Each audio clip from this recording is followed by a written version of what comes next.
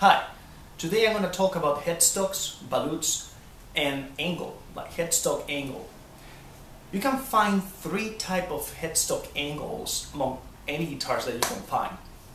The first one is the straight one, in which there's no angle basically, so the headstock goes in the same direction, is pointing in the same direction as the neck of the guitar does. So it's just straight line. So those are one. That's the type of headstock you will typically find in a Fender Stratocaster or Tele. Then you get headstocks with an angle. As you can see, the neck is pointing this way, but the headstock is going this way. So that's what's called an angle.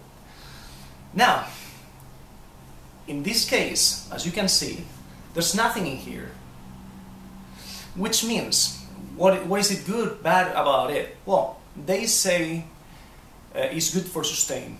I'm not saying it is or it is not. I'm just saying what most people say. They say it's good for sustain, or it's good for intonation, or it's good to keep your strings without buzzing. But that's basically what it looks like. And now we can find another one that's very similar. It also has an angle, like this one, but this one has a little thing over here. That's the volute. What is it that it does? Well, initially the first guitars that came out with an angle and with no volute, which were, I believe, Gibson Les Pauls, they had a problem. When you sit the guitar like this, on the floor or on the table, the headstock is actually hitting it. So if you drop it, it's going to hit this part of the guitar, and this is the weakest part of the entire neck, so it's going to break here. So many Les Pauls and SGs and Gibson guitars break exactly here. So this is something you want to look at if you're buying a used one. But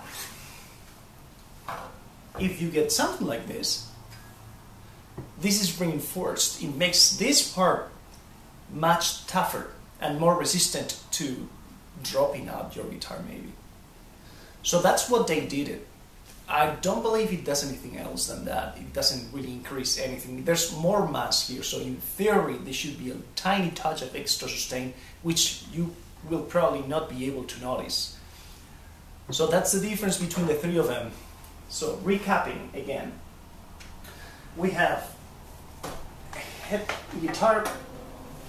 guitars with flat, non-angle headstock, and if you see, if you leave something like this, a guitar like this over a table, the headstock is not even going to be in contact with the table. So if this drops and hits the floor, there's always a chance that it might break, but they are much lower than if you drop something like this, which is going to be touching the floor already. So all the pressure of the impact is going to hit this point, and then it's going to break on here. If it breaks, if it falls from a distance. So we have flat, angle, and again, the volute. I'm going to get it a little closer so you can see it. That's what it looks like.